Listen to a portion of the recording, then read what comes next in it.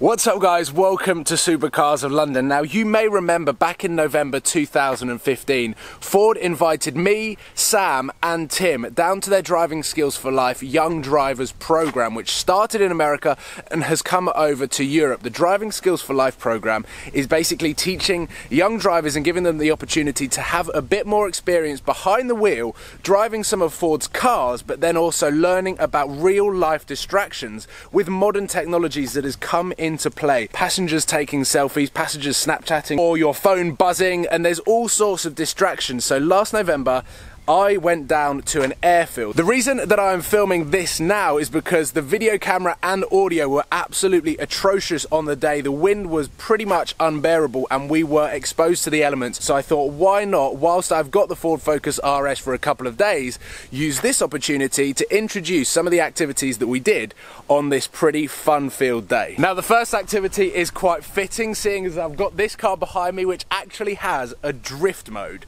No, we're not going drifting, however Ford had set up a Ford Fiesta with easy drift tyres. They're basically hard, rock hard plastic on the rears, which basically gave us the impression and also the feel that the car was oversteering. Now the reason for this activity and learning about oversteer is when you're buying your first car, or any car in general, if you're buying a second-hand car, sometimes the tyres are part worn, sometimes they need replacing, and you drive off the forecourt and you're just so excited and you want to get on that motorway. Sometimes, and I've experienced it with my mum's Ford Focus, that the rear tyres didn't have any grip, and it was the first time that I'd ever experienced oversteer. And so this was a perfect opportunity to learn more about car control if a car is going into a bit of a slide. So check out some of the footage that we got of myself, Tim and Sam going in cars with easy drift tyres.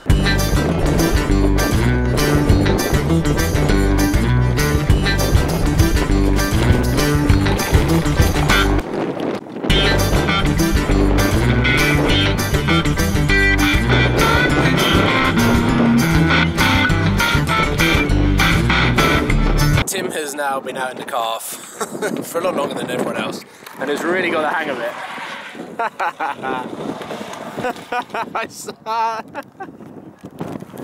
That was perfect timing. So I'm now hiding from the wind, about to go into the drug suit, and it uses different pressure points, lights and sound, I think, and I don't know what else it does, but I'll let you know after. But I'm about to jump in it now, and I think I'm going to try and walk down a straight line, try and kick a football and a few other bits and pieces. So I'm going to get Tim to film. I can't do point of view, unfortunately. I wish I could, but I'm sure it's going to be quite difficult.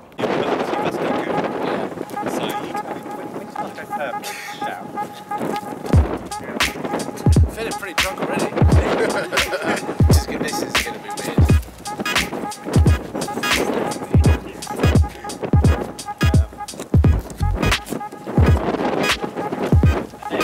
It weights you down and sort of hits the different joints and pressure points. Full Mustang.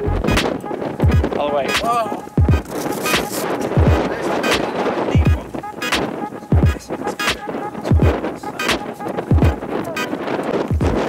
Now getting all strapped up, ready for the drug suit. We've got elbow pads, knee pads, ankle weights, a neck brace that I think just stops my movement of my head. He's still punching.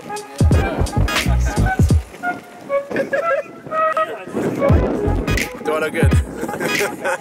Loving life in there, are you? Yeah, so basically I've got multiple blur vision, loads of different ways. I've got some headphones going. Is this going to be some proper house music?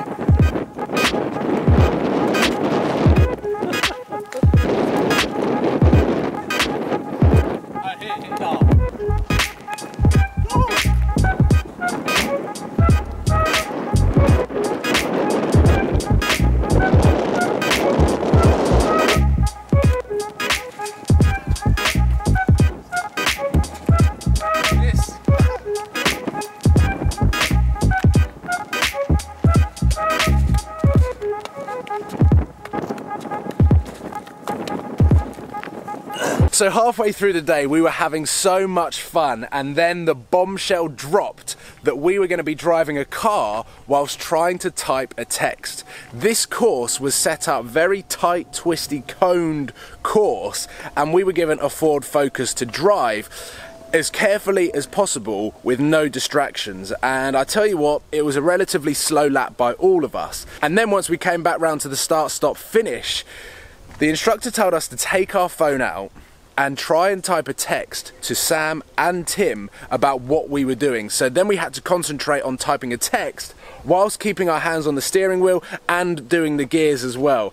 It was pretty much impossible. However, because I took it so slowly and probably kind of cheated as well, which I probably shouldn't have done, so yeah, sorry Ford, I actually did it without knocking any cones over. But that doesn't take away from the fact that when you are in your car, not only is it illegal, but it is near impossible to have your eyes, mind, and every bit of focus on the road if you are on your phone. And even with passengers, sometimes they're just Snapchatting, sometimes they're texting away, sometimes they're taking selfies, and that is a distraction nonetheless. So it was a really, really important activity that we did. I had to get my phone out on the second one. The instructor said, send a text to one of the guys, so I just got WhatsApp up. The thing was, yeah, the first time that I was going around, the things that I said in the car was, one, the first time that I went around and I was really concentrating, I was also mapping out the track in my head so that I knew that when I could go again, then I could try not and make myself not look that stupid. But what I also said was, this isn't my car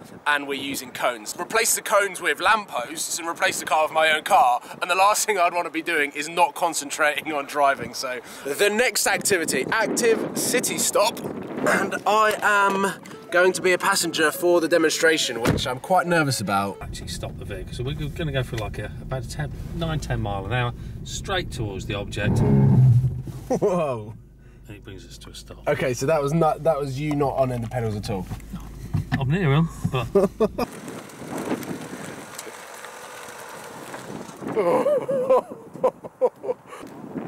is it close? That wasn't me, I didn't touch any of the pedals. That was all the car, it wasn't me. That is close.